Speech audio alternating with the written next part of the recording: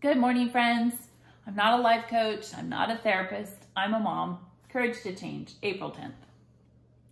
Having lived with alcoholism, many of us have come to think of ourselves as innocent victims of other people's abuse.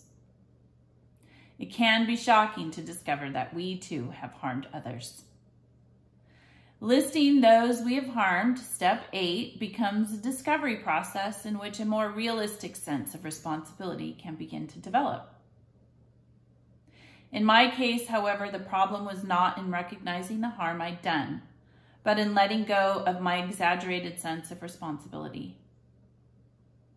I thought that everyone I ever knew belonged on my list, especially those who were disappointed in me. For example, my parents are unhappy with the partner I have chosen.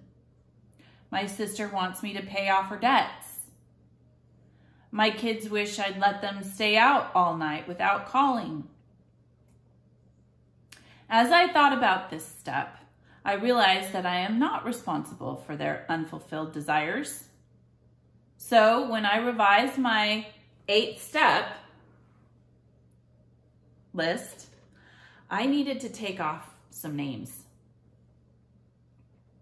Today's reminder: certainly I make choices that harm others and call for making amends, but sometimes a choice that is right for me may be uncomfortable or even unacceptable to others.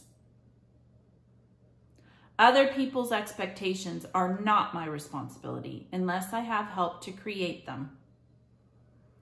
I can remind myself that conflict is part of life. The quote is from In All Our Affairs, quote, "With this step, we sort out our part, taking responsibility for our actions, but also releasing ourselves from the burden of falsely held responsibilities," end quote.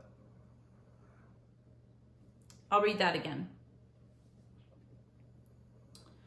With this step, we sort out our part, taking responsibility for our actions, but also releasing ourselves from the burden of falsely held responsibilities. Courage to change. Affirmations for the inner child. April 10th. It's on sexuality.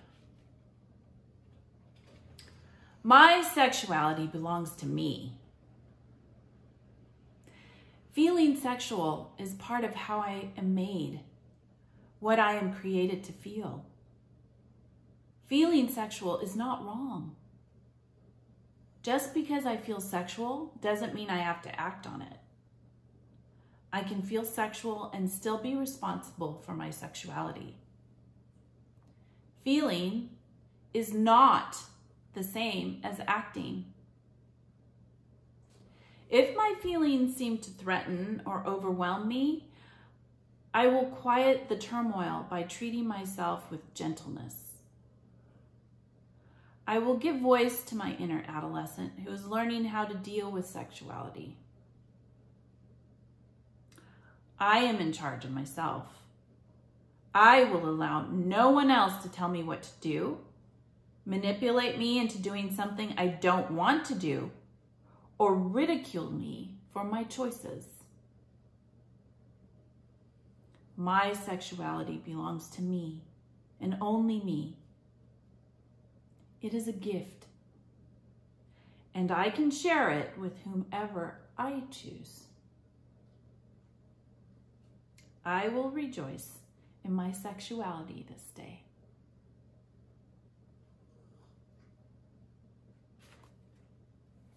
Affirmations for the inner child.